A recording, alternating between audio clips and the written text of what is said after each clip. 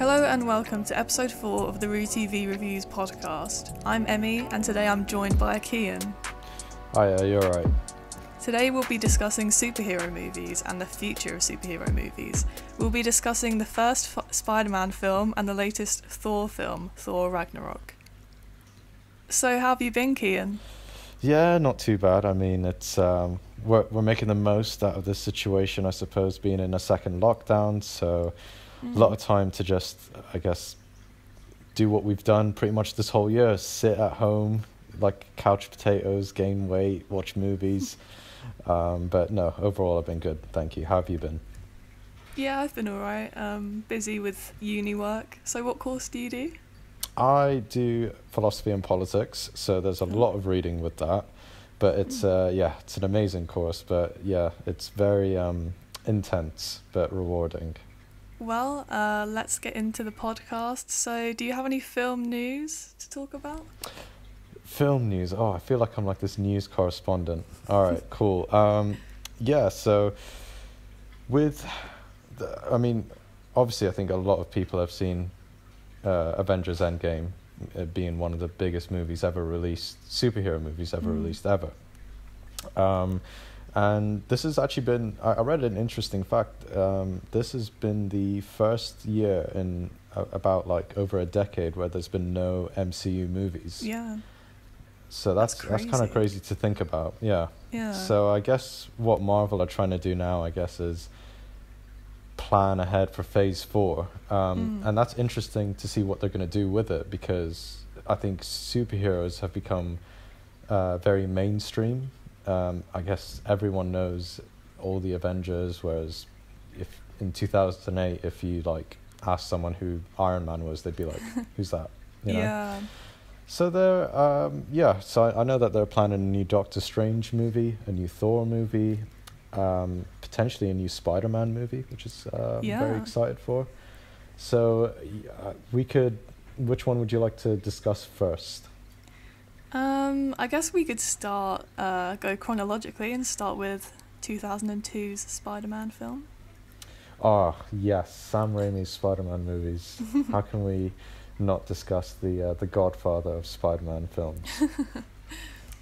So if you haven't seen Spider-Man, and I'd be surprised if anyone hasn't seen Spider-Man, the film centres on outcast teen genius Peter Parker, who develops spider-like superhuman abilities after being bitten by a genetically altered spider.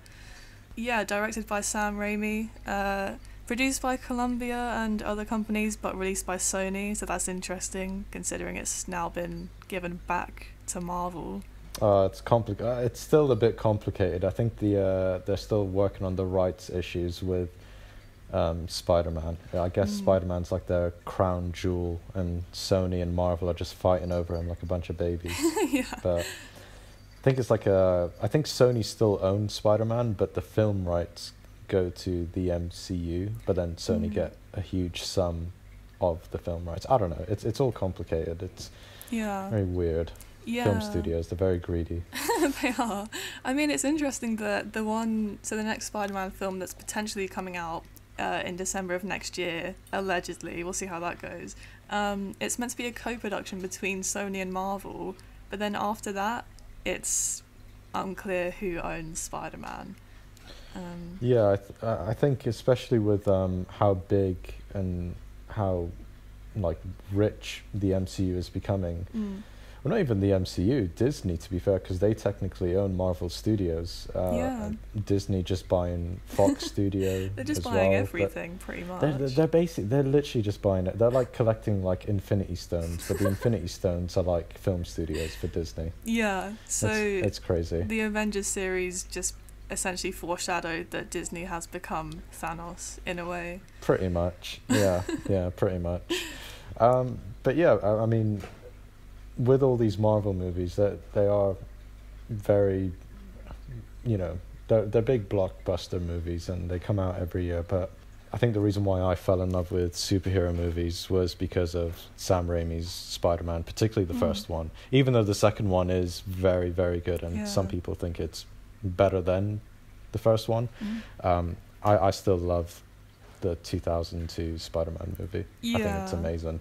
Yeah, and I mean, it took them like 40 years since the release of the first Spider-Man comic to make a live-action film of it, but they wanted to since like the 80s. So, Yeah. and they wanted to do it right. They considered too many directors to mention, including David Fincher, which is Oh yeah. so bizarre. Yeah, that'd be a bit of a weird one actually. Yeah. I wouldn't know how that would be on screen. That'd be a very weird Spider-Man movie. Yeah, it would definitely be a lot darker than the current one. Just a little bit. But yeah, I mean, Sam Raimi, I think the reason why I loved his Spider-Man movies was he genuinely like cared about the character of Peter Parker, and it was like it was a Peter Parker story first and a Spider-Man movie second. Yeah, I was thinking something similar, that I love how all the Spider-Man films they're superhero films, but they're also just like coming of age stories.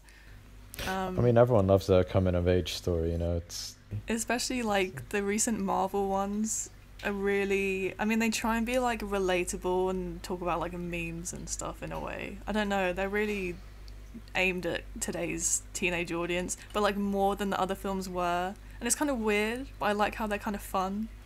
Yeah, I mean, for me, I feel like the Raimi movies and the MCU films, they deliver fan service in very different ways. Yeah. I understand that like movies have to change, and like the whole we live in a different culture, we live in a digital age, everyone like I don't know, I feel like we've become a bit, I won't say dumb as a society, but we've become very like a bit silly. And I think that as soon as we get a little bit of fan service, we just love that straight away. But with the Raimi movies, they did it very subtly. And I think with Sam Raimi's movies, he didn't like rush anything. Well, his first two movies, he just took his time developing a story and the characters. The third one is a bit debatable. That one, I'm not really a big fan of Spider-Man 3, but I love and hate it. Yeah, I know what you mean. The first one was just a masterpiece because it was so, the premise of the movie was very simple, but sometimes less means more, and I feel like some of these superhero movies need to adapt that. Yeah, then again, there's a lot of exposition in this one, that they go to Columbia University and there's a spider and he gets bitten by the spider, and I don't know, I mean, it's weird that the Marvel films completely take out the origin story of Spider-Man, but then in this film, it's, maybe that's because I am watching it from today's perspective. I'm like, I know this already. I think that's the thing, that and you raise a really like good point, is we know Spider-Man's origin story, but I guess back then not a lot of people knew about, or I mean I guess people have known about Spider-Man, but not like how he's known today. Yeah. And so I think he had a big job on his hands, and I feel like the whole origin story did drag a little bit, but it was done out of necessity to kind of like kickstart who Peter Parker is and who his loved ones are, and I think he does a pretty good job. Some of the stuff's a bit cringy, but you know, 2002, 2000 movies are very, you look back at them and they're like, they haven't really aged well. Some haven't, definitely not. Yeah. Yeah, another thing, I definitely noticed how like extravagant the film is, and I kind of forgot. There's just some really, like the scenes where he wants to buy a car to impress MJ, so he becomes like an underground wrestler, and it's the most extravagant set, and it's so crazy, and I just forgot how absolutely wacky those films are. Yeah, and what's his name? I think is it Macho Man? I don't know if you watch WWE, but Macho Man Randy Savage, like he made an appearance. Like he was the wrestler that he was, I guess, fighting in the movie. I was like, that's so weird. But I think that's what I like about those movies, though, is that you have like these really weird, random events happening in the movie. Yeah. And it did happen in the comics, to be fair, as well. So it is a little bit accurate. I mean, I guess we think this film is a bit wacky, but it's probably downplaying what was actually in the comics, because obviously with comics you can actually probably do more than you can with cinema, because you know, you can draw whatever you want. Yeah, but then there's also like some very like beautiful moments that are quite not so comic booky, but just very everyday normal life, like Yeah. you know, Peter having you know, struggles talking to Mary Jane, him being like this angsty teen, this nerdy guy who can't seem to fit in anywhere. And especially Aunt May and Uncle Ben, how like I love the dynamics you know, between them, and every time like they're all in a scene together, it's that's the best bits of the Raimi movies, is they had a lot of heart. Yeah. Whereas I feel like with the and I love all the Spider-Man. I love like Andrew Garfield's depiction of Spider-Man. Tom Holland's is good for the MCU, but I feel like the Holland movies don't have the heart that the Raimi movies did. Yeah. But I guess it makes sense for the MCU in general. Yeah, I mean, because arguably this film has a lot darker moments. Especially, there's kind of a subplot about how Mary Jane lives with her dad, who's kind of an alcoholic, or I think. Yeah. And then her mum died, and it's all. I mean, there's a lot of like arguing and shouting, and she leaves home a lot and stuff like that. So yeah, it's interesting to see how things have changed, and I think it's definitely appealing to a different audience. Maybe like, I mean, it's probably appealing to younger kids as well. I think so, and even like with characters like Mary Jane, Harry Osborn as well, and his need to always you know, live up to his father's expectations and try to be that son that, you know, his dad can be proud of. That's something that is so deep for a comic book movie to tackle, yet that he, like, Raimi manages to balance it out perfectly and not make it feel too serious. But yeah, I mean, the dynamics between Harry Osborn, you know, I was going to say Tobey Maguire, Peter Parker, and the Green Goblin, who is played by what's his name? Willem Dafoe. Willem Dafoe. He nailed that role. He was awesome in that movie. Yeah. But the dynamics between them, and it was just, there was always so much tension in those scenes, and I just look back at the first Spider-Man movie and think, wow, like they don't do it like this anymore sometimes. Yeah. I actually found out that Willem Dafoe performed 90% of his own stunts in this film. That's crazy. Yeah, and because they had to like remake the costume as well, because he tried it on. He was like, nah, I'm going to do my own stunts, so you need to like streamline it a bit. So they actually made it like thinner. I think that's pretty badass. Yeah. I mean, it was like a Power Ranger looking costume, so...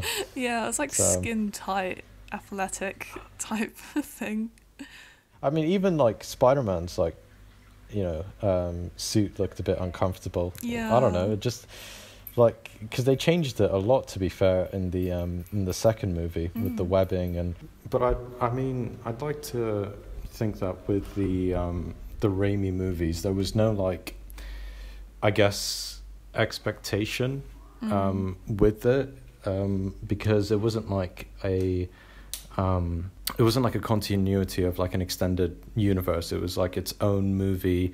There was no like you didn't have to like set it up for the next movie. It could have easily just been a movie in itself. I think that's the beauty of the Raimi movies, is that he didn't need to set up like a Spider-Man movie that tackles, I don't know, something to do with Doctor Strange or the next Avengers movie. It was just its own thing. Yeah. The bridge scene as well. Oh, the bridge scene, that's such a good scene. I think that's the scene where like the people of New York start throwing trash at the Green Goblin.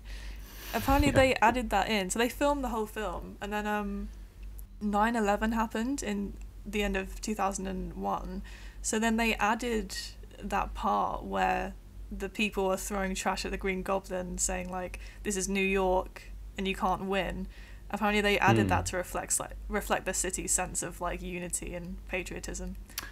And that's the thing, like you just mentioning that, I guess that just goes to show how much Raimi, I guess, cares, not just about Spider-Man, but even where Spider-Man's from. Yeah. And I feel like, to be fair, I feel like the Holland movies as well, they kind of show the, I guess, the New York feel.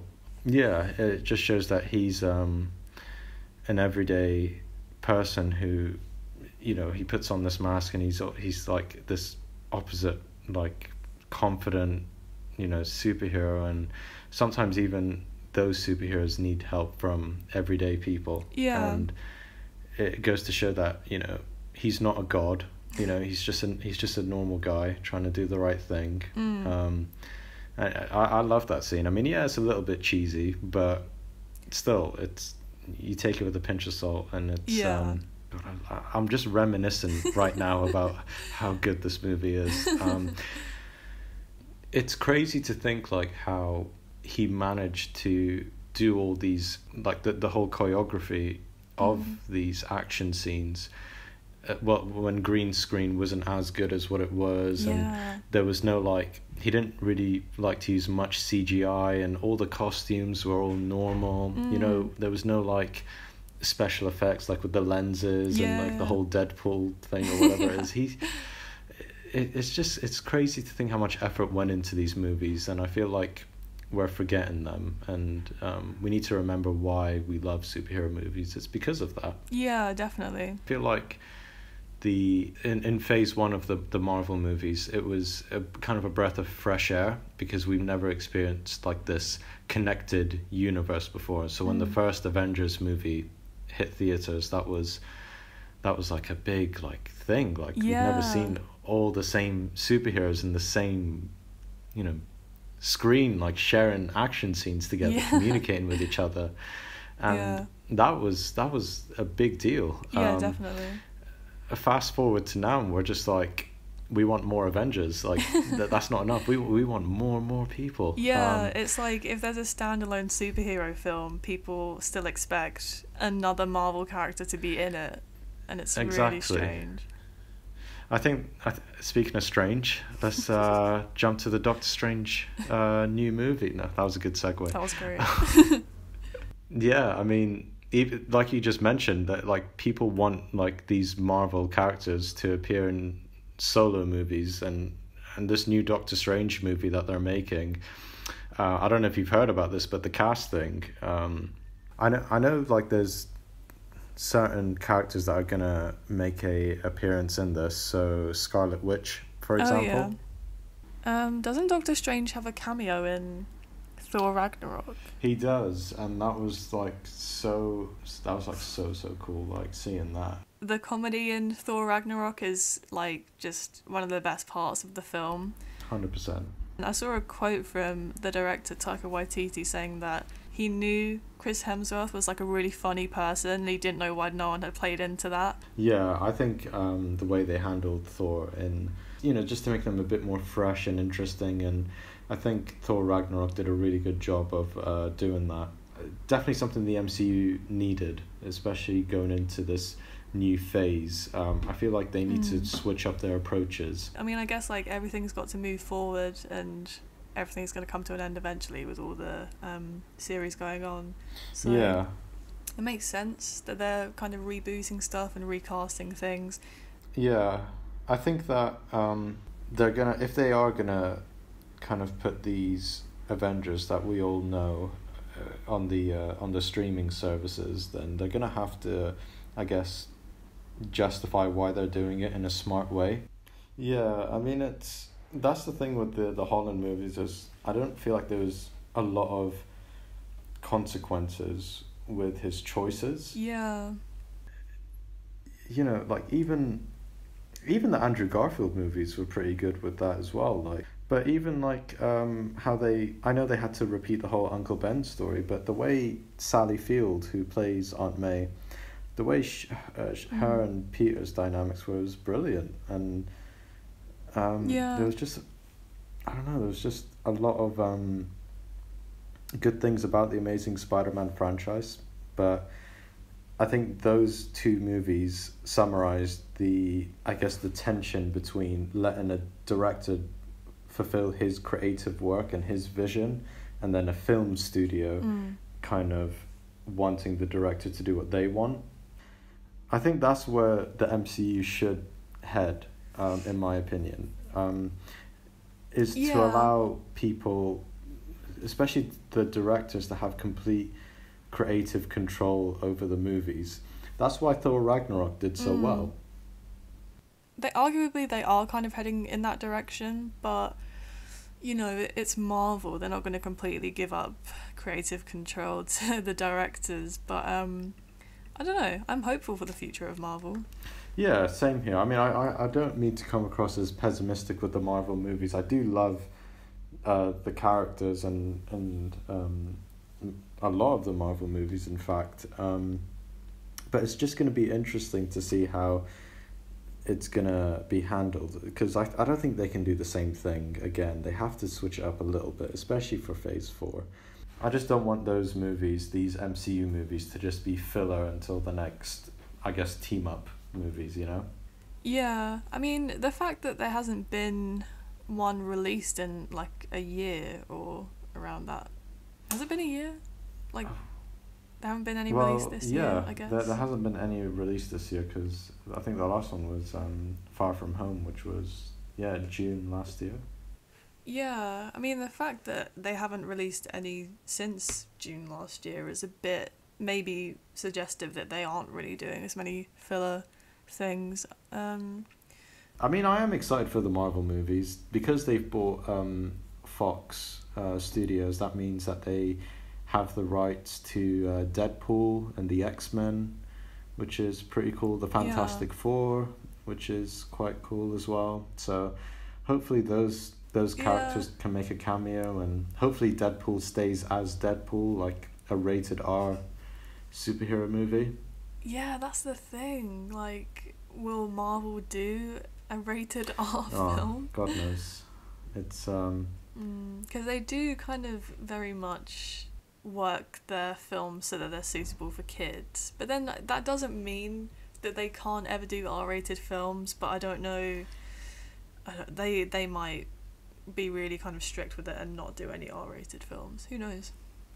Yeah, who knows? I mean, to be fair, like, you know, Infinity War and Avengers Endgame was pretty dark, and like half the universe died.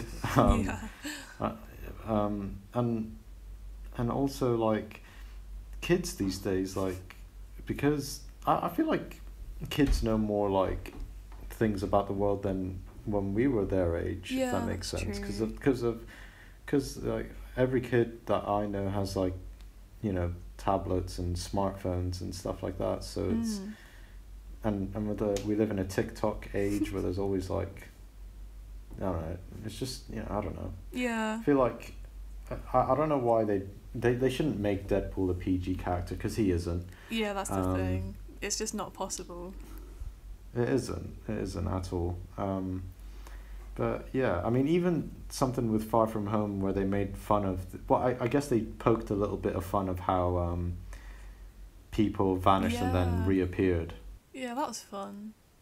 It was funny, it was good. But at the same time, I just thought, I don't know, like, does that kind of make the events of Avengers, Infinity War and Endgame a bit, like, silly now? Like, I don't know. It's exciting times though for Marvel, because they have, like, because superhero movies are so mainstream now. I think they can do whatever they want to do now. I mean, do you know, like, they're just so, like, Disney literally owns everything. Yeah, it's a bit scary, to be honest. It is, like. But at least that means they got the money to put into it, I guess. Yeah, especially with the whole streaming service. Again, that's more money. I like that we started off, like, criticizing the MCU, now we're just, like, very optimistic about it. I love it. I think that's what DC are beginning to do now. I know we've talked a lot about Marvel. We won't talk about DC too much, don't worry. That could be on another episode. But yeah, I think DC failed to do the whole Marvel formula, and I think they've acknowledged that, and they're going in a new direction where they're giving directors creative control over the movies, which is good, because you can see it with Robert Pattinson's Batman. Right, so I guess this comes to the end of the podcast. Thank you for listening. Why don't you, like, drop a comment down below of your opinions on the MCU and the direction it's headed? Are you a fan of where it's going, or do you wish that superhero movies go back to what they were, where directors have creative control over their works, like the Sam Raimi Spider-Man movies? Yeah, thank you for having me on the podcast, Emmy. I feel like I've rambled a bit too much with my passion for superheroes, but yeah, it's been fun doing this. Yeah, that was good. Yeah, it was great to discuss superhero films. So, see you in the next episode, guys. See you. Thank you.